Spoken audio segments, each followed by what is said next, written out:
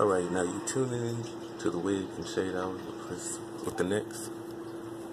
Alright, so I just want to get into K. Michelle and Jonathan Fernandez.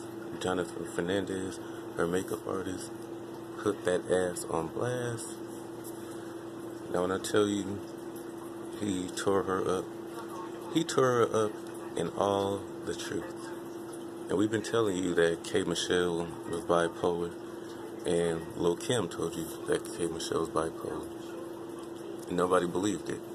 Now, if Jonathan fell out with her, I feel bad for her, because that means everybody that fell out with her. He was her ride or die.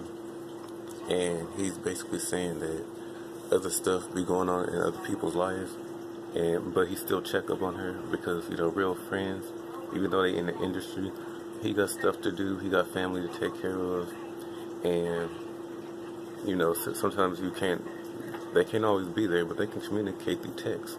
This is not the 1700s. People can communicate through text, Facebook, whatever it is. And she basically just went on live and blasted him, deleted people, say he was a fake friend. He wasn't there when she got her booty injected, leaked. And when they was taking that stuff out on her, and she went to Dr. Oz. She went on the booty reduction campaign, the booty reduction tour, different shows, and basically just saying he was fake and crying out. So then he went to live saying, if this is the only way we could communicate, then let's get into it. Saying that if your name, K. Michelle and Annalisa is only two friends that he fell out with, that they just fell out. And then he went down the list saying that if your name ain't on this list, we ain't best friends. And K. Michelle ain't on that list.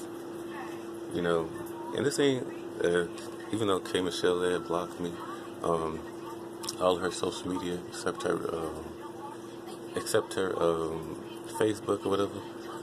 I don't hate K. Michelle. The first time I heard of K. Michelle was on the Breakfast Club. I don't really watch Love and Hip Hop and all that. But, sometimes she could be up and down. She bipolar one minute. She sounded sad. The next minute, she going off on people. I think her and Nicki Minaj and Kaya, they need to get some intervention this year. They all taking L's. I feel that, there's not a K. Michelle hate train. I don't hate her. I can't say I hate somebody. I just don't like some of her ways. Like I said, she fell out with Jonathan. That should tell you a lot. She fell out with everybody. That was her ride or die. And I feel that K. Michelle can be wishy-washy at times.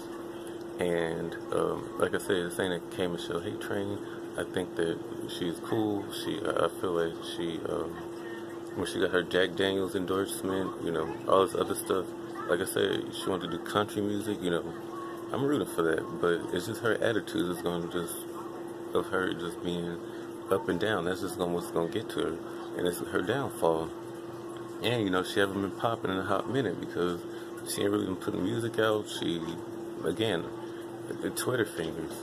Like, what's that girl? Azalea Banks' Twitter fingers. They both got talent. Get offline. Stop beefing people. Do your craft. So that's just my 2 cents on that. Like I said, she need to get some help. Alright. This has been your boy Xhris with the Wig and Shade Hour. Peace.